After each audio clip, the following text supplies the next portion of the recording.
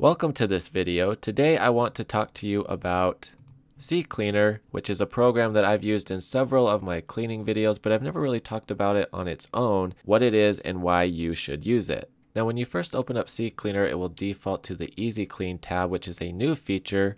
Basically you just click on Analyze and it will analyze your computer for any garbage it finds. You can review the specifics of what it's cleaning out and you can uncheck certain boxes if you would like to do so that's more to your liking, and then you just click on Clean All. But I still personally prefer the Custom Clean option here on the left hand column, where it gives us a more detailed checklist of exactly what is and is not being cleaned out of the computer. And so generally speaking, here underneath the Windows tab, I don't recommend you check anything below the Windows log files because most of these are things you're going to want to keep. Also make sure that you're not deleting out saved passwords or information that you don't want out of your browsers, because that can also cause some problems. You still have the Analyze option here. You can just click on Analyze and it gives you a breakdown exactly of what it's going to be cleaning out and where most of the garbage is coming out of. And then you also have a Run Cleaner option here in the bottom right corner.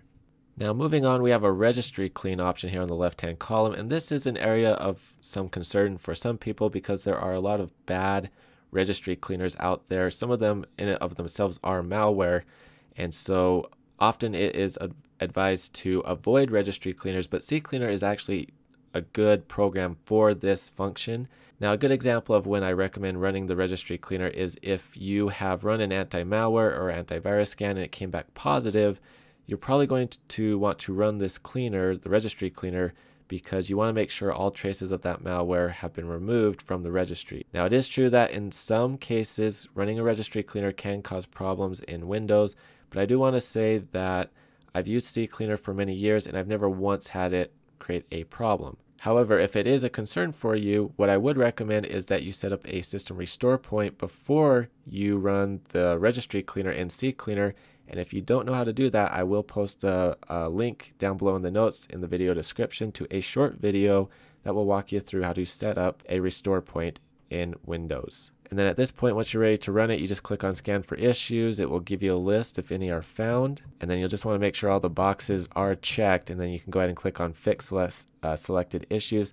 Now here you can back up the registry if you'd like to, but I personally would say just do the system restore point first. So I'm just going to go ahead and click on No. It looks like we had 65 issues, so we're going to go ahead and Fix Selected All. And you usually want to run it just one more time just to make sure that it did fix everything. And we could see on the second pass no issues were found. Now moving on to tools, we're going to have a lot of handy features here. First off, underneath the Uninstall option, it will give us a list of everything that is installed on the computer, and so we can just quickly go through and remove all of the garbage that we need to off of the computer if necessary. When you find something you want to get rid of, you just select it and then click on Uninstall on the right hand side. The software updater option is not something that I generally use, but if you want to check to make sure that your programs are up to date, you can come here as a second opinion option. Most programs though are really good about updating themselves. Updates are important because they involve security updates, so you do want to make sure that everything is up to date. The Startup tab is something that I would recommend that you use. Here it will give you a list of everything that starts when you first turn the computer on, and so if you're running into problems with the computer taking a long time to boot up, or if it's just running slow, this is a great place to go to disable anything that may be running in the background. You'll notice that Ccleaner in and of itself is on this list, and if you are just using the free version, which is what I am reviewing here today, I do recommend that you disable it because there's no point in it running in the background. If you're using the paid professional version, then you may want to consider leaving that turned on. You can also check the scheduled tasks, context menu, and Windows services, but for the average user, all you'll need to check is just the Windows tab. Next, we have the browser plugins, where we can check to see what plugins are installed and running on our web browsers. Again, this is something you may want to look into, again, if you recently had malware on the computer, because sometimes there can be traces left on your browser. So you can just go through the list and make sure that everything checks out, and you can disable it if needs to be. Next is the disk analyzer, where we can actually get a breakdown of what is taking up space on our C drive or any drive, basically on the computer altogether. So we can see, what folders we need to go through if we were trying to clean up space. We can see pictures, music, and see how much space over here in the right hand column that each item is taking up on the computer. The next option we have is Duplicate Finder, where we can use this option to find duplicate files. Again, this is another great option to use, especially if you're dealing with low space on your drives. And so you just hit search and it will check to see if you do have any duplicate files. It will give you all of your drives listed down here if you have more than just a C drive.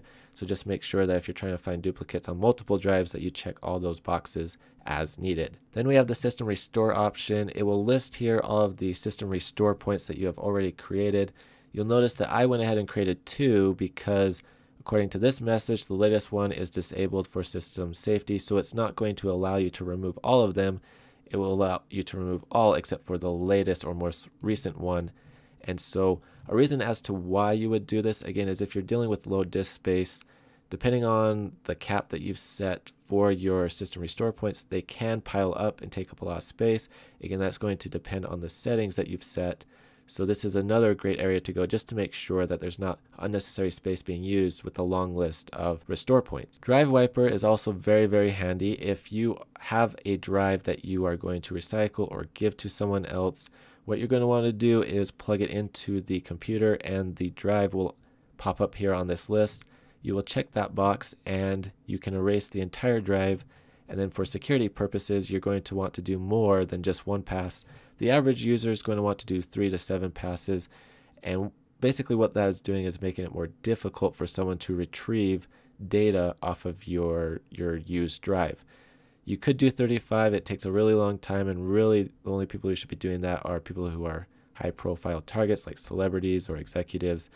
You know, basically a life and death situation where you don't want any information retrieved from that drive. Next, we're going to go to options, and underneath the settings tab, the main things here is, again, I would not check this run Ccleaner when the computer starts option unless you're using the professional version. So if you're using the free, make sure that's unchecked. And then also you'll notice there's a secure delete option where we can select the secure delete and again have an option to do multiple passes to make that data more difficult to be retrieved. So basically it's talking about when you run this option, when you run this cleaner option, you're selecting how many passes it's going to do. And this is important because if you don't want your browser data recovered, or if you want stuff from the recycle bin to not be recovered, you're going to want to do the secure file deletion. It is important to understand that when you delete something on your computer, whether through the recycle bin or whatnot, that data is still there. It's still recoverable. And so by doing multiple passes, it makes it more difficult for someone to retrieve that data. Now, most of these other features I don't really use. Some of these require the professional version. These are things you can look into. The only other thing I would check here is the privacy. I did uncheck this box just to help improve privacy. That's something that you yourself can determine if that's something you want to do. But the main thing that I look underneath options is the settings tab. Now here on Mac, we have much of the same features. We still have the cleaner option, and we can see that we have a Mac OS X as well as an applications tab. And so again, the main thing you're going to focus on are the browsers, as well as just make sure that if you're clearing out the system, I do recommend the following settings.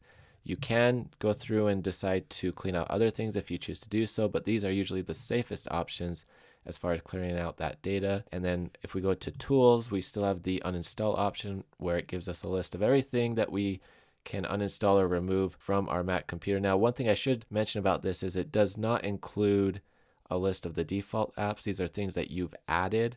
And so if you want a full list, you will have to go to the Finder and Applications tab. So that is one distinction you do need to be aware of. But again, if there's something you want to remove, you just select it and then click on Uninstall. And then we do have a Startup tab, just again, like with Windows, it will give us a list of what is set to run in the background when we first start up the computer.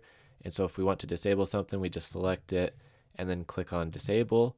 Or we can even remove it entirely if we'd like to do so. We also still have the erase option. And in this case, I did plug in a flash drive, so we do have a secondary drive where we could then select to zero it out or do additional passes for a secure deletion of that drive. One thing I should mention, and I failed to mention this with the Windows computer, is if data recovery is something you're worried about, another alternative to doing a secure deletion is just encrypt the drive. Now with Mac, you can simply go down to System Preferences and select the Security and Privacy tab, which will take you to the File Vault. Click on the padlock, and then you'll have an option to turn File Vault on, and this is full disk encryption for your Mac computer. For Windows, I will post a link down below in the notes in the video description to a short tutorial on how to encrypt your Windows computer for free if that's something you're interested in doing. Additionally, we can go to options, and again, we'll see a lot of the same options as with Windows. Underneath settings, we have the option to set it to secure deletion for the cleaner.